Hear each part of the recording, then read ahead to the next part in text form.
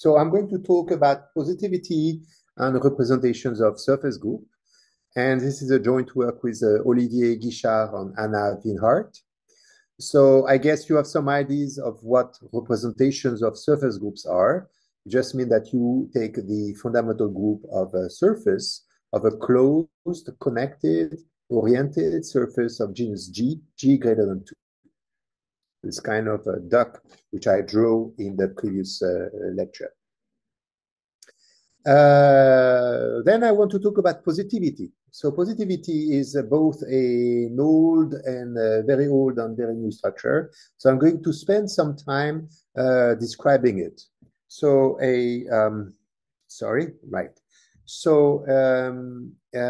let's start with two examples of positivity.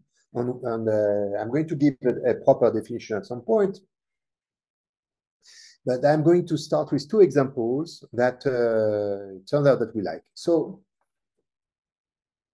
the first example is the study of a convex curve in the projective plane or in the plane.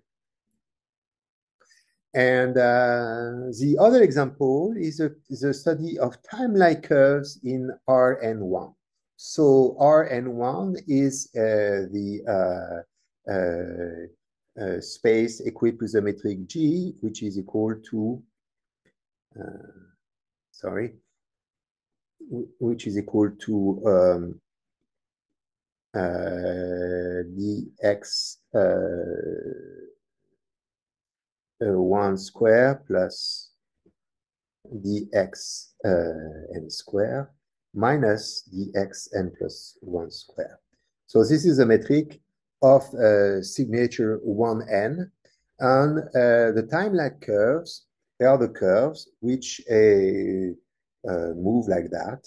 They are always of type times, meaning that the tangent vector has a negative, is negative with respect to this quadratic form. So the question is why? Okay, so why I'm interested into these two examples, and what do they have in common? Okay, it turns out they have something in common, which is quite important, which is the fact that they have some properties that we like. So here are the two properties that are shared by these two examples. The first one is a compactness property. So imagine you have a sequence of maps. So I put a star here, which is this undefined property of positivity, which I'm going to define later. But the properties that you like, if you have a sequence of such map, a sequence of convex curves, or a sequence of a time-like curve, then actually there is a subsequence that converges to a map which may not be exactly having this property like strictly convex, but it's going to be still convex. This is what I want to call a semi-star map, or it's going to be later a semi-positive map. So that's one property that you like, and turned out that this property is a consequence of another property, and this other property is the following, is that you have this extension property. So what does this extension property mean? That if you have a surface, a set sigma in S1, so I'm sorry, sigma is not necessarily a curve, is not necessarily a surface here. You have a countable set, and you have a map which is convex, which is defined just on this countable subset. Then you can extend it to a map which is defined from S1 to S1, which might not be continuous, but which is going to be semi-continuous in some ways. Okay, so that's something that happens for these two examples. For convex curves, if you have a convex curve, if you have you have a convex set of points and ordered, then you can actually extend that to a whole continuous curve. So I'm going to be more precise again later. Don't worry. So here's a fundamental example of a positive map. So you take a cyclically ordered set, sigma, so which means that it's a subset of Z, it's essentially S1 or Z mod NZ, So you have a cyclic ordering, and you now have S1, and you consider S1 as having the cyclic order. And the space of maps, which are the basic examples of what I want to consider, is the maps which are monotone, which is a map that preserves this order set here and here. Right? So this is a typical example of a positivity and positive maps. And you can see that you have this extension property that you can always extend a continuous, a monotone map to a continuous map on the closure. This is a basic example of what is a positive map. Right. So let's go a little more precise and think about ordering. So what is an ordering? An ordering is that you say that X is greater than Y. So this means that you have a well-defined notion of pairs of points, which are ordered pair, X, Y, Y greater than X. And then the other thing that you like to do usually is to consider cyclic ordering. So what is a cyclic ordering? So now you can't say if on a circle, you can't say if X is greater than Y or Y greater than X. This is not something you can say, but you can say something about a triple. So meaning that you can say whether X, Y, Z is an order triple or not. Okay. So that's definitely cyclic ordering is a property of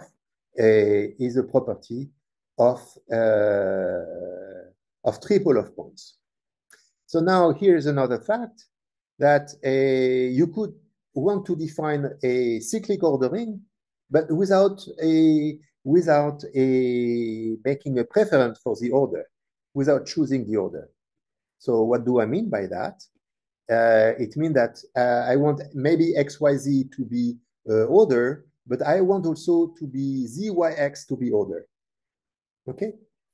So then you can see that all triples are order with respect to that. So then it turns out that cyclic ordering without choosing the order is a property of quadruple of points. So let's go back to the example of a circle. So a cyclic order without choosing the order is on a set. So this is defined just by a set of nice quadruples, and we're going to call them positive quadruples. And of course, there is some axiomatic to be satisfied by this quadruple in order that it makes sense.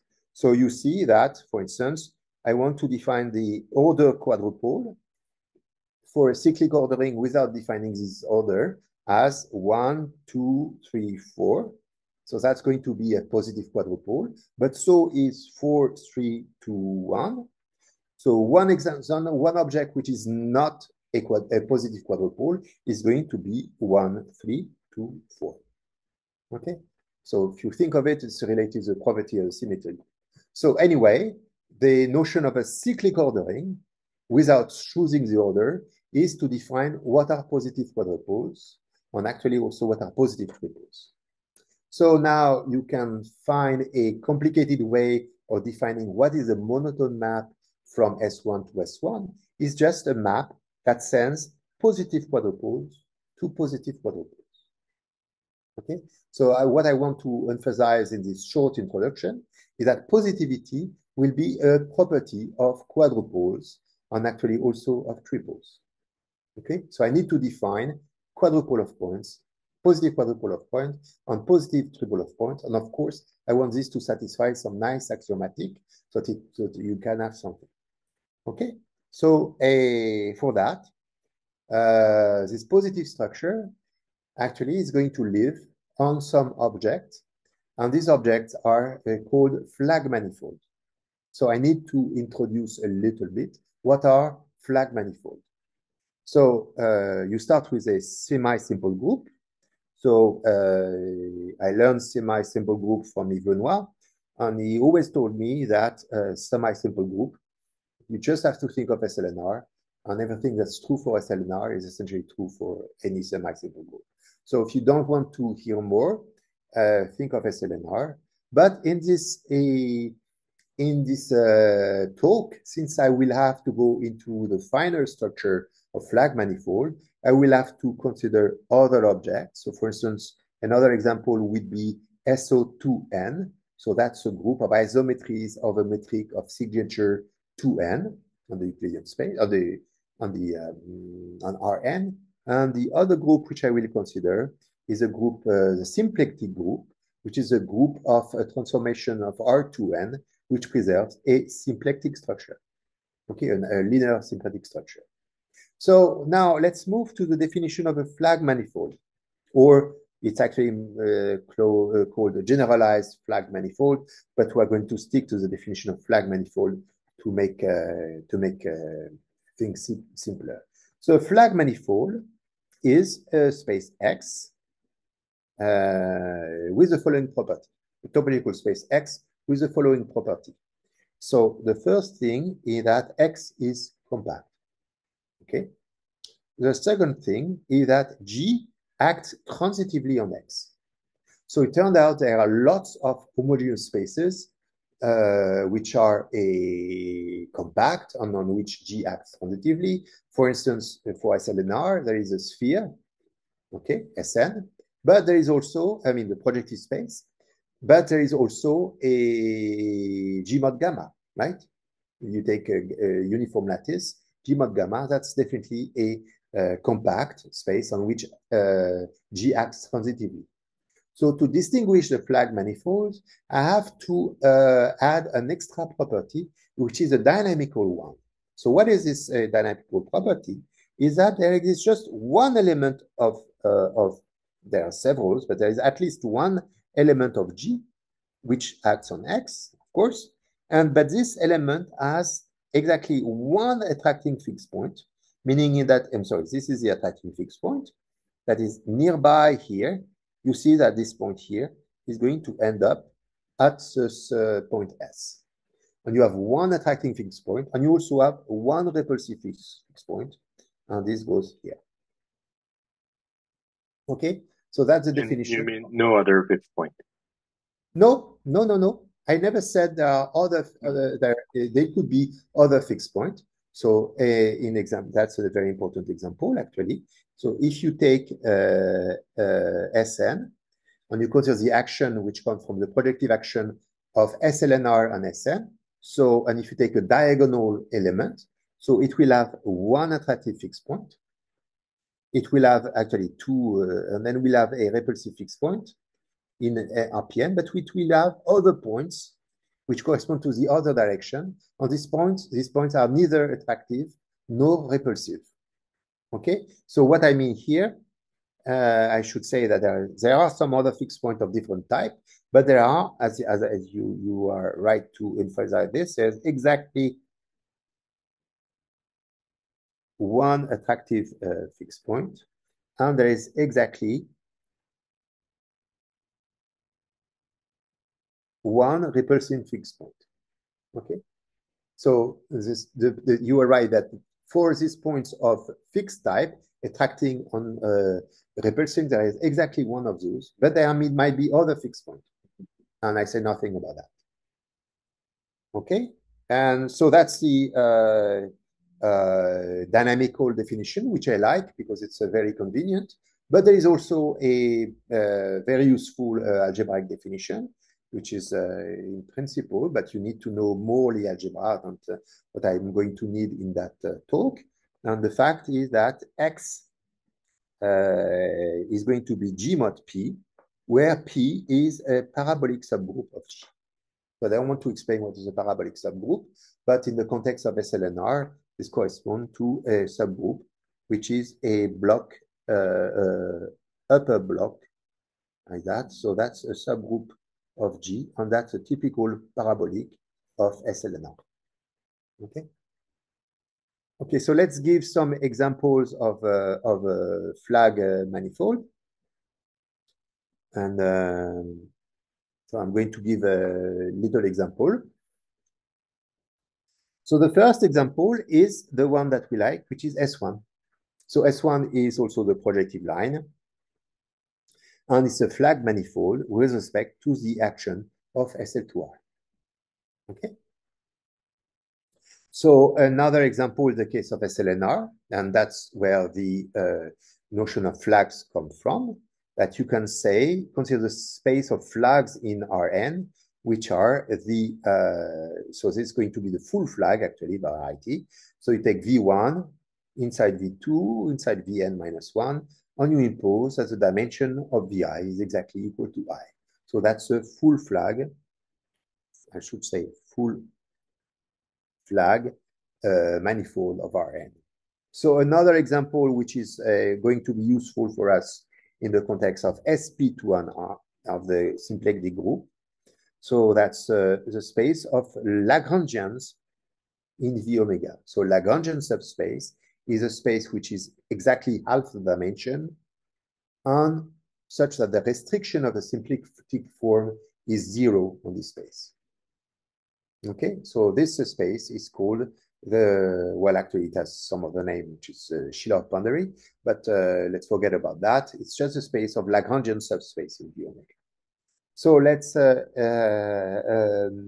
define another, so sp2nr as other flag manifold, but this is the one I'm going to be concentrating on. And for SON2, which is one of my favorite group, you have a flag manifold, which is called the Einstein space. It's called the Einstein space because it's related to Minkowski geometry. So what is this space? It's just a space of lines in Rn2, such that the quadratic form is 0 on this line. Okay, and this line is so you can see it as a space of vectors which are non-zero, but the quadratic form of theater n2 here is 0 on it, and you divide it, you identify two such vectors whenever they are proportional. So that's an important object, which is called the Einstein universe. Okay, so now let's explain important structures about flag manifolds. So one important structure is, so this is a little bit small.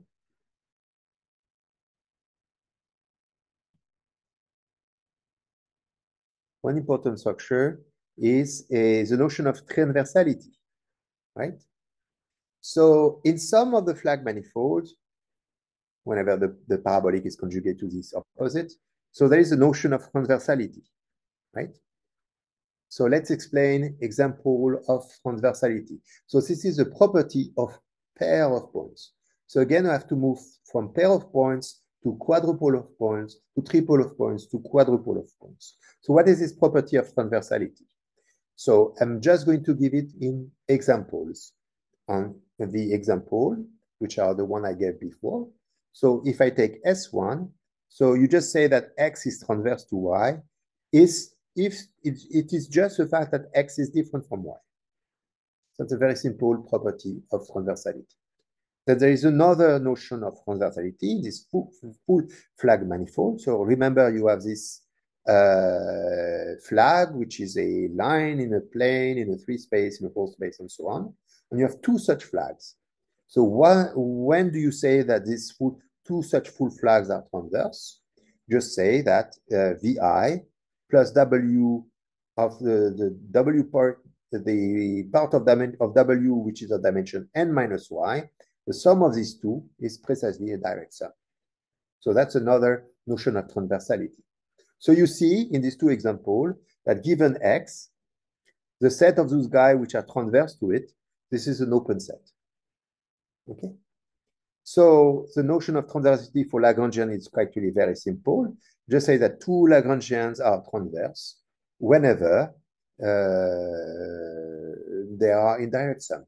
So again, it's an open condition. So finally, for the Einstein universe, which is correspond to two lines, which is generated by a vector, So the property is that it should exist any two vector non-zero vector in L0 on any vector in L0 which is non-zero, any vector in L1 which is non-zero, then the scalar product of these two is non-zero. So that's the notion of transversality in the Einstein universe. And you see that this is again an open condition. So here's now a very important result, which is to say that what is the space of transversal pairs? And it turns out that if I consider a point X, right? If I consider all those guys which are transverse to X, so I emphasized before in the example that this set is an open set, but the important property now that you get from this algebraic definition of parabolic is that this set is a ball. Okay, and this set is called usually the big Schubert cell in your flag manifold. Okay, but for us, this is the set of those y which has transverse to X. Okay, so just wanted to say something about pair of pairs. So let's give an extra example, which is sort of interesting, which is this case of the Einstein universe, right? So and it's going to be closer to the second example I gave in the beginning. So it turned out the Einstein universe has a conformal structure, meaning it has a well-defined metric, but only up to homotopy. And it turned out that this metric is not a Riemannian metric. It is a signature. It is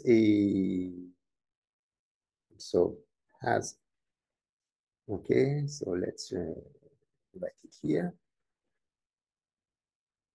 So Einstein has a N1 conformal structure. It has slightly more than that. So meaning that you have naturally light cones. And these light cones, you can describe them using the transversality property. On these light cones through X, these are exactly those guys, Y, which are not transverse to Y. So if you remove these light cones, on the Einstein universe, you obtain the big Schubert cell. So it's kind of bizarre to see that this is a ball, but it turned out that this is connected to this one, and this is connected to this one. So it's actually not easy exercise, but because it's a lot of gymnastic in your mind, so that this is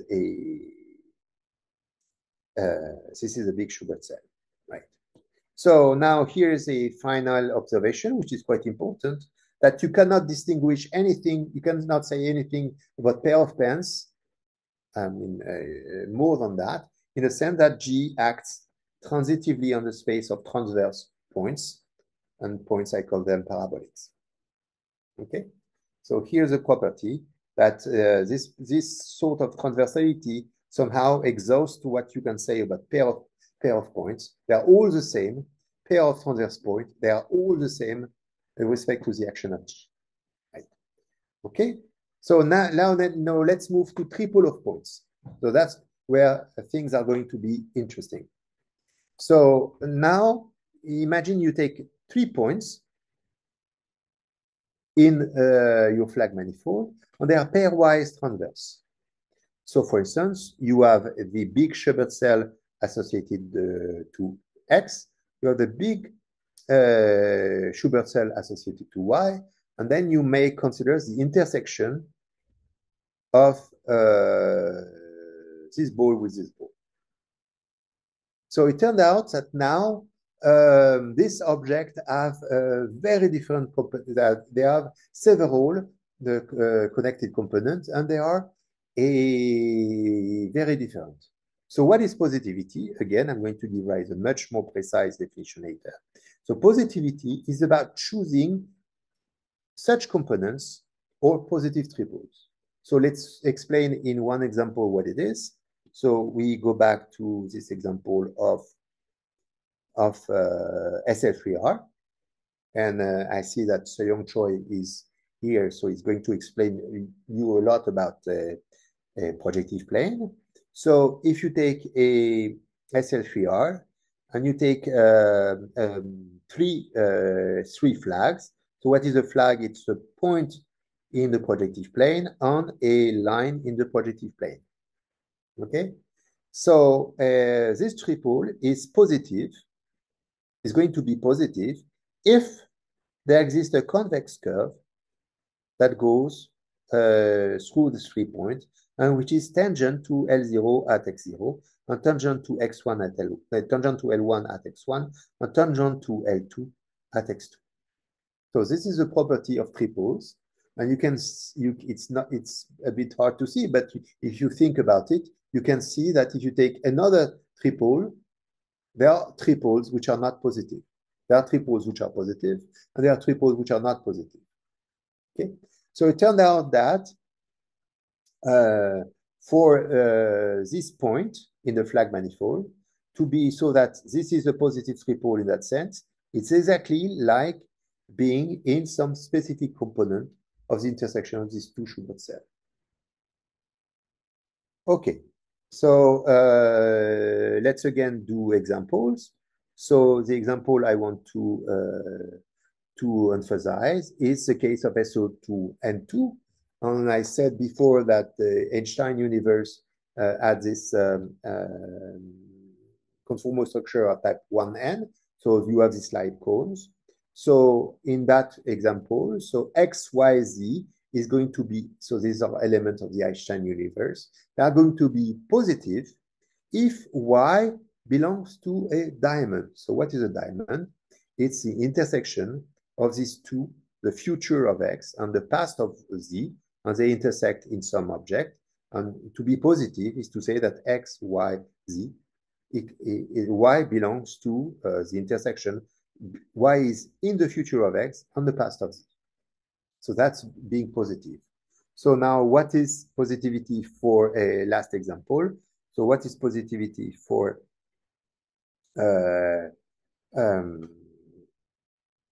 the case of the symplectic group? So here you have to take 3 Lagrangian. And when you have 3 Lagrangian which are pairwise transverse, this means that L2 is going to be a graph of a map from L0 to L1. And it turns out that of a linear map, and the fact that it is Lagrangian means that this omega of x fy is a quadratic form. Okay, so if L2 is transverse to L1 and L0, it's a quadratic form which is a non-degenerate of signature NP. So now you have the theorem of Sylvester, I think, which characterize the quadratic form which are non-degenerated by the signature, and to be positive is exactly that this quadratic form defined by L2 is a positive definite or positive of negative definite. Okay, and the positive or negative just comes from some orientation. It's not a big deal. Okay, so these are 3 examples of positivity for SL3R, for SO2N, and for the symplectic group. I've defined what are positive triples. So now let's give a geometric definition of positivity. So you say a flag manifold admits a positive structure if one can choose in a G-equivalent way specific components of OX of the intersection of 2 Schubert cells, which I want to call diamonds, because I keep in mind this idea of this future of X and the past of Y to intersect in some object which looks like a diamond. And this, the how do you characterize which diamond you want to take? Because which are the nice diamonds? They satisfy a nesting condition. This is a very important condition. So this nesting condition say that if you take X and Y, if you take Z in a diamond defined by X and Y, then there exists a diamond with associated to Z and Y, and this diamond is strictly inside the diamond defined by X and Y. Okay, so the very simple geometric idea, which is that there exists a given Z which lies in a diamond delta of XY, then there exists a diamond delta of ZY which lies in delta of XY. Okay, so if you think again of the case of the Einstein universe with this notion of future and past, you see that's exactly the property that you like about positivity, meaning that, right, it looks like that. So that Z, in that context, Z is in the future of X and the past of Y. But on the other end, there exists a set of points which are both in the future of Z and in the past of Y, but they are also in the future of X. Okay? So that's the property that defines you positivity. And this property is this very simple nesting property from a geometric point of view. So it turned out that this, again, so this I've tried to be as geometric as possible, but you can define this property of positivity as a property of from the algebraic point of view in terms of parabolics and unipotence part of the parabolics. So, okay, but if you do that, so actually I should have said that this definition of positivity, of understanding of positivity, is a definition due to Guichard and Finhart, and this sort of supersedes previous notion. And there was this notion of Lustig positivity, which is related to SLNR, and works for Hitchin and more generally also spin group. And this was used a lot by Franc and Charov. And then there is this notion of Schiller boundaries, which is the case of Hermitian symmetric group, like a SO2N or S-symplectic group. And this was used a lot by Burger, Yotzi, and Finhart. But there are actually new examples. Guichard and Finhart have actually classified all the positive structure that you can obtain, meaning that they have classified which group, which flag manifolds, and what are the sort of diamonds that you have in this picture. So their result also give extra information about this positive structure that I'm going to use secretly later. Okay. So I've explained what is a positive triple.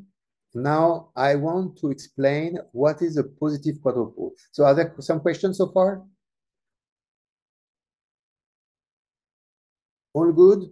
So you are happy with the definition of positive triples, whatever they are. But the important fact is that the set of positive triple, so let's go here. The set of positive triple with respect to X and Y has several connected components. Each such connected component is called a diamond.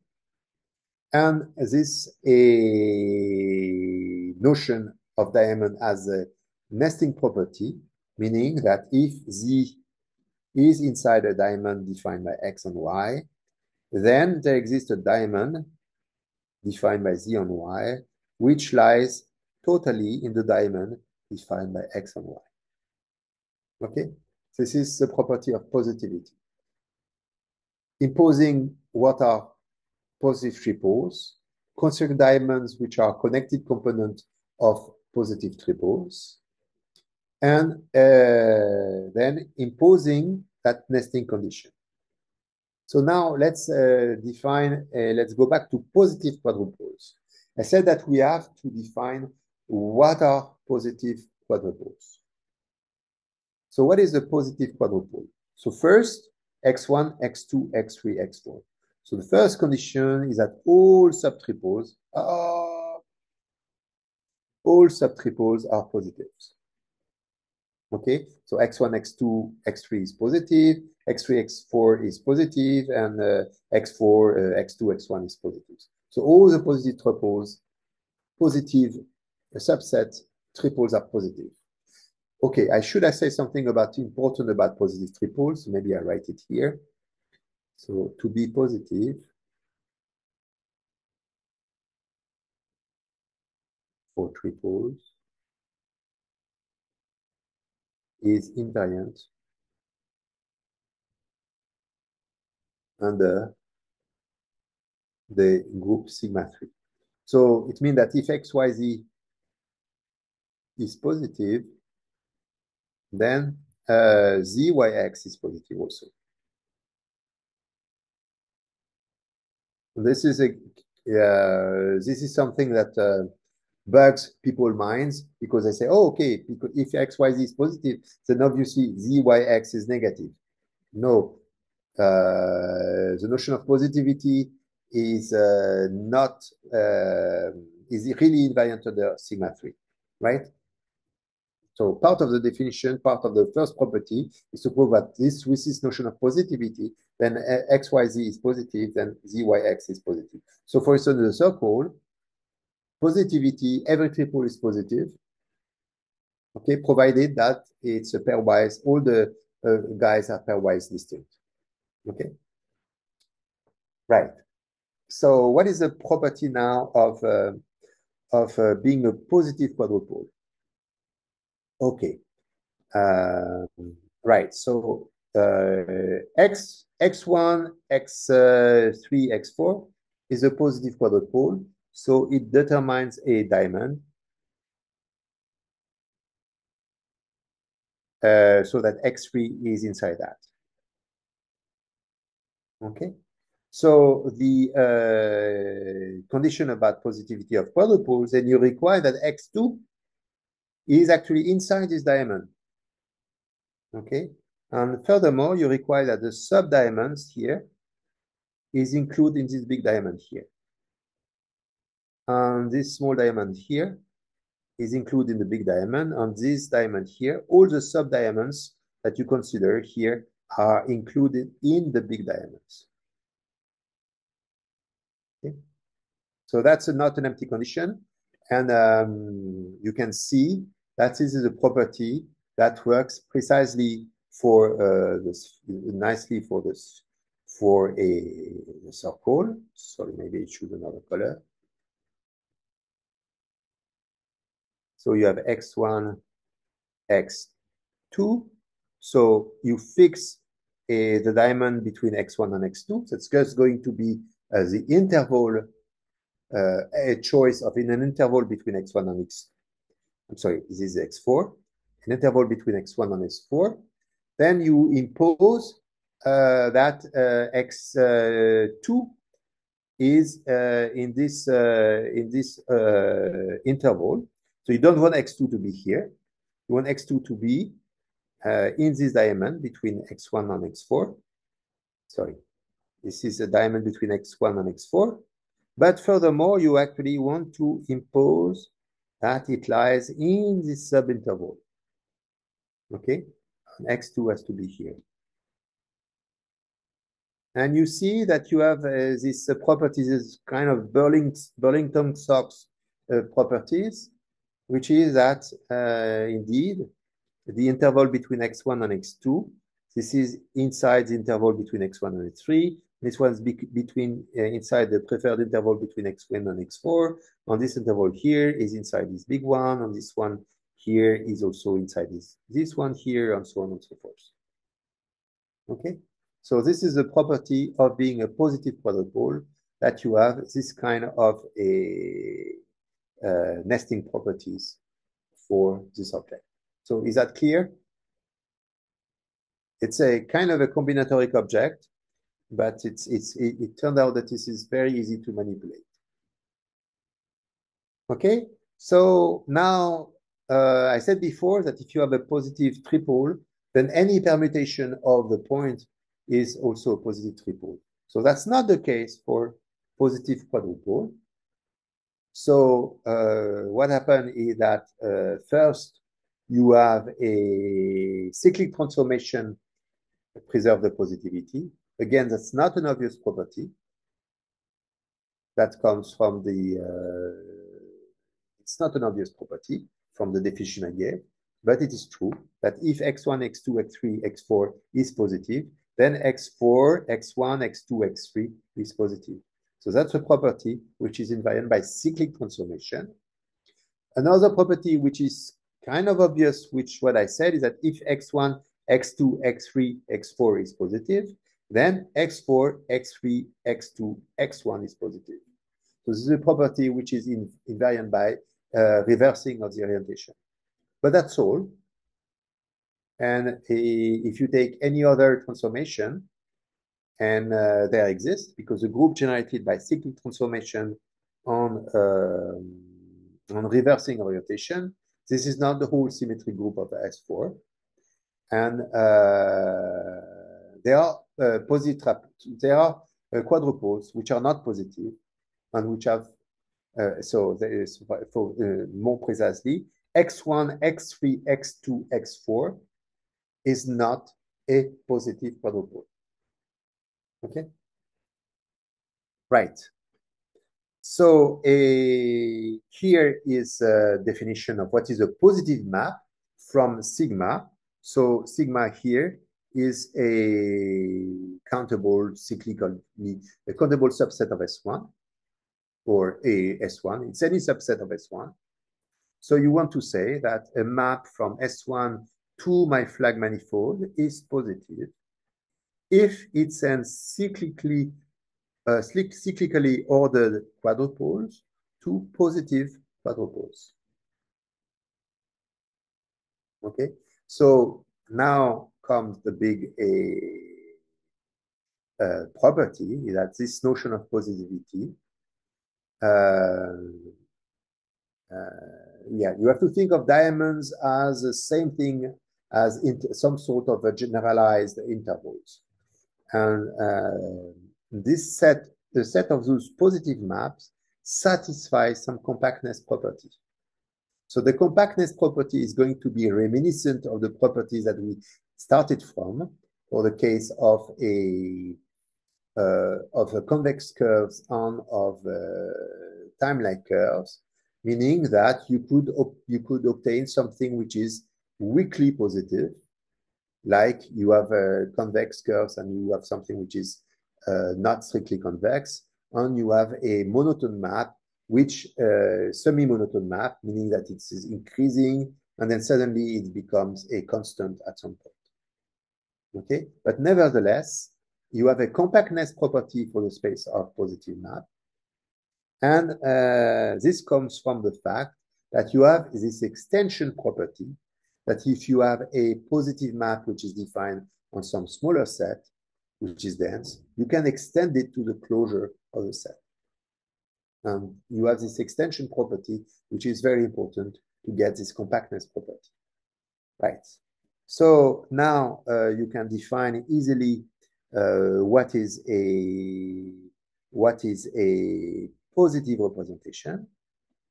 So you just say that a positive representation is a representation of a surface group into G is positive with respect to the positive structure defined on S, sorry, if what? If there exists a row equivalent positive map psi from the boundary at infinity of the surface, which looks like a circle, okay, and which is homeomorphic to a circle, to this flag manifold F. So positivity for representation is about the existence of a positive map, which is row equivalence, that's where the representation appears, from this object to the flag manifold. It's going to send positive quadrupoles here to positive quadrupoles here. And we will see there are lots of examples of a positive representation. The first one is the representation that comes from the monodromy of hyperbolic surface. So if you think about the monodromy of hyperbolic surfaces, of the holonomy representation of a hyperbolic surface, so you have the boundary at infinity, which is a circle, and you have this F here, which is a projective line. So those representations which come from Teichmüller theory, these are exactly those representations for which there exists a row equivalent monotone map, or positive. Now we know that these are positive from the boundary at infinity of your surface group to the projective line. Okay? So that's the definition of positivity, is meant to extend the definition of Teichmüller space. And there is some beautiful results that you know, which is due to Goldman, which is the fact that given a, maybe I should add, I should state here, so there's a theorem which is due to Goldman, which is that the space of holonomies of hyperbolic structure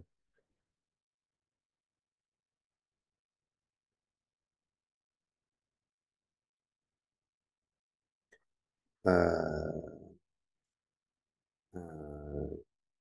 is, so you see that is a union, actually two connected components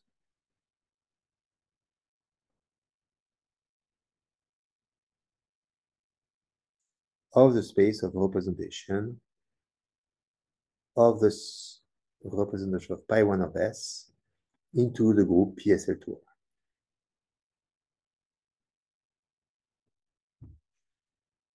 Right. So what I want to say here is that this is the prototype of the theorem that we want to prove, that there exists a connected component of the space of representation which consists entirely of a positive maps, a positive representation. So this object, we identify them as positive structures, positive representation, and there exists this form, an entire connected component of the space of positive representation. So here's a result, which is the main result of this paper with Guichard, myself, and Anna Winart, which is the following, that a positive representation is Anosov. So I'm going to explain a little bit what does a Anosov representation means. And more important, and that this uses this first property, is that the set of positive representation is a union of connected component of representation. So here there is an extra hypothesis, which say that they do not factor through a parabolic. So let's say, okay, so let's give a little more information about this extra hypothesis.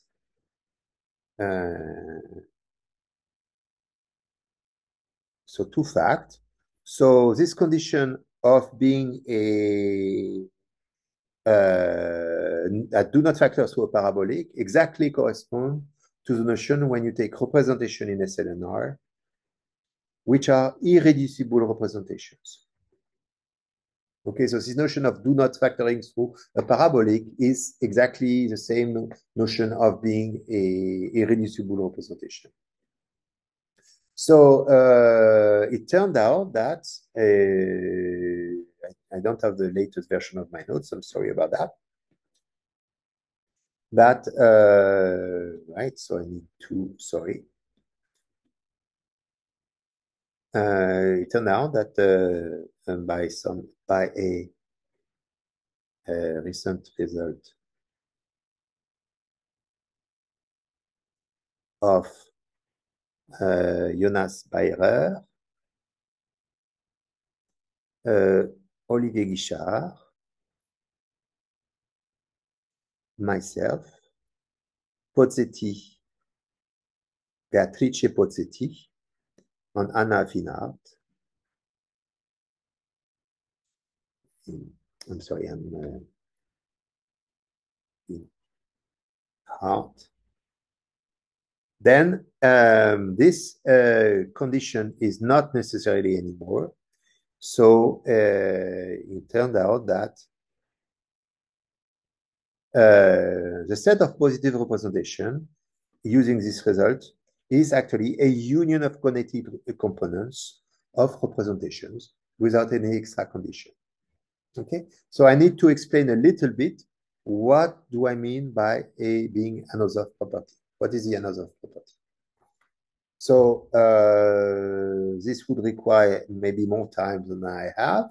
So let me try to explain what is an Anosov subgroup in a semi-assembled group G. So the first thing is that it's nice to have an extra structure on the group itself. So let's just consider it's a hyperbolic group. Okay. So abstractly, it's a hyperbolic group. It's a finitely generated hyperbolic group. So now you have a flag manifold, and you want to define what is a F Anosov subgroup. So to be Anosov is related again to a flag manifold in G. So the condition is the following. So let's say here. So let's first define what is a F-loxodromic element. So an F-loxodromic means that exactly you have this property of acting with exactly one attractive fixed point on exactly one repulsive fixed point, but may be other fixed point. So let's define this property to be F-loxodromic. And the first property is that any element gamma in gamma is actually F-loxodromic. So now you want to say something that the group itself, not just the element, is a loxodromic in a uniform way. So you want to say that the rate of attraction on the rate of dilation is actually only depends on the element in the group and only depends on the word length of the group. So in some way, you have all elements are loxodromic, but furthermore, this loxodromic property only depends on the word length and behave nicely with respect to the word length. So that's one of the definitions. The original definition is related to a dynamics associated to hyperbolic groups. So I prefer the original definition, but for this purpose here, maybe it's easier to say that every element acts in a loxodromic way, and the way it acts is controlled by the word length of the group. So, so why are we interested in another subgroup? Because they have lots of nice properties. And one of the properties is that you have limit curves, which are mapped from the boundary at infinity to the flag manifold. The other property is this property of stability. If you start with an Anosov subgroup, if you deform it a little bit, and it's still an Anosov property, and you can talk about entropies and all this stuff. Okay, so where does this Anosov property come from? It comes from the fact that actually, if you fix a positive triples, XWT, then you can associate to such a positive triple a diamond which depends on W on this a metric a Riemannian metric on this diamond X and Y. And the property, which is quite important to define this property, which is you need to have some qualitative nesting. So what does this qualitative nesting means? It means that if you take the metric which is defined by W on X on Y, this metric is actually smaller than half the metric defined by Z on T, provided that you have some nice property of the quintuple X, Z, Y, X, Z, Y, T, Y. Okay, so you need to have some quantitative nesting property, meaning that you have a contraction from this metric to this metric. So once you have proven this property, you can sort of get another property. And the other part is this, this is to define, to show that this is a closed subset in this, an open subset in a set of representation, because as I said, another property is a stable property. And the other property is to use a compactness theorem. The compactness theorem is quite important, which is to say that if you have a sequence of positive representations that converge to representation, you of course want to say that this limit object representation is positive. So first thing that you have this limit map. By definition, this limit map is positive. And now you have your property of compactness of positive map, which tell you that this map here is going to be a semi-positive map. I don't know what it is, but again, you think of this that like a limit of monotone maps can be a monotone path, but some pieces it might be constant.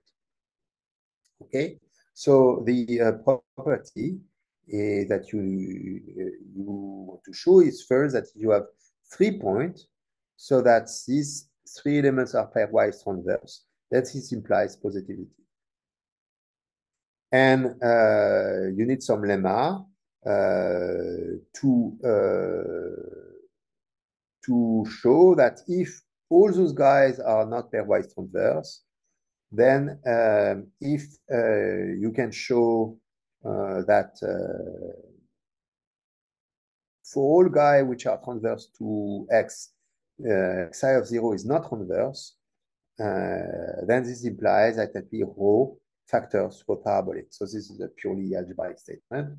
But it turned out with this new result of with Bayer and Pozzetti, with this extra author, which relies on some sort of polar lemma, then we can get rid of this property and obtain a compactness theorem without this, meaning that you have a sequence of positive representation converging to a representation, and the limit is going to always be in positive without imposing this extra condition of factoring through a parabolic, which is here. Okay, so I think I'm done, and I would like to thank you for your attention, and maybe go back to this quite important finish by this quite important picture, which is a definition of a positive quadrupole. Okay, thank you for your attention.